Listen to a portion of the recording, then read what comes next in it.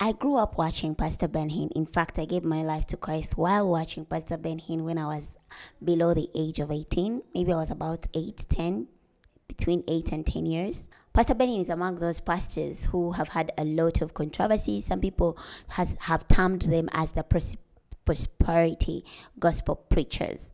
Well, Israeli televangelist Pastor Ben Hinn has issued an apology for delivering prophecies that in his own admission were not from God.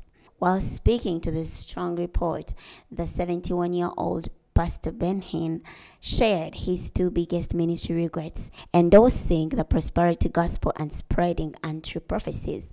Those were the two that he shared. This is not the first time the pastor has criticized the prosperity gospel.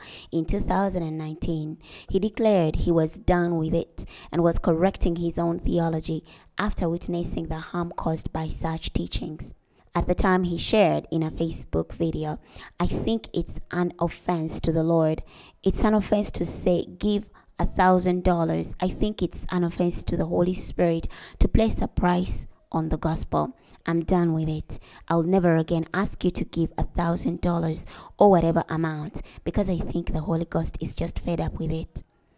In his recent interview with the Strang Report, Ben Hinn reiterated his stance and sought forgiveness from his audience, reflecting on past errors. He shared different examples where he believed he received divine revelation, but later realized was inaccurate.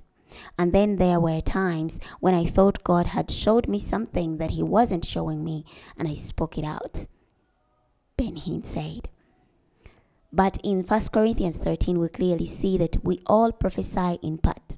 That means we don't see the full picture. And sadly, I wish I could go back and fix it. But sadly, there were some prophecies I gave that were not accurate or from the Lord. But who is perfect? And for that, of course, I ask people to forgive me. I'm just human and made mistakes like that, and I'll probably make them again, I suppose down the road, because I'm not perfect, Ben Hinn said.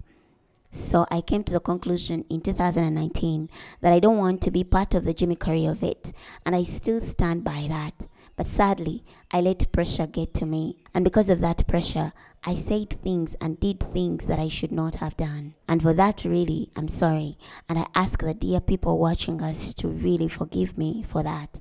And I'm striving with all my heart to be as biblical as possible with that. Right now, my focus is the Lord and only Lord.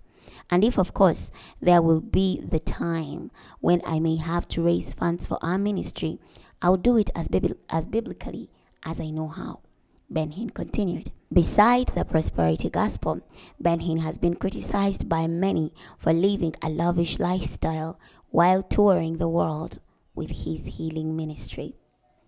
In 2009, Ben Hinn's ministry was investigated by U.S. politicians on the Senate Committee on Finance to determine whether he had benefited personally from donations made to his church work.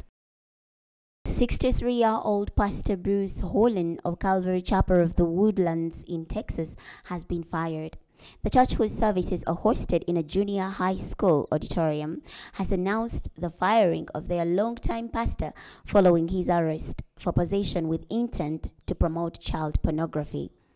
The firing came on May 8th, the same day authorities arrested the married father, who has 2 daughters and a son, for allegedly promoting and distributing naked pictures of young girls, ABC 13 reported. You are looking at a 63-year-old man having naked photos of children between the age of 9 and 12. This is insane. The board of Calvary Chapel of the Woodlands has discussed the allegations against Pastor Bruce Hollen and unanimously decided effective immediately that Bruce Hollen is stripped of his role as lead pastor of Calvary Chapel of Woodlands. The church said in a statement on their website. This is what was in the statement. The board hereby has determined that Bruce Hollen no longer has authority, authorization, or permission to conduct any business on behalf of Calvary Chapel of Woodlands. He may not hold himself out as a leader in any capacity for the church, and he may not speak on behalf of the church in any capacity.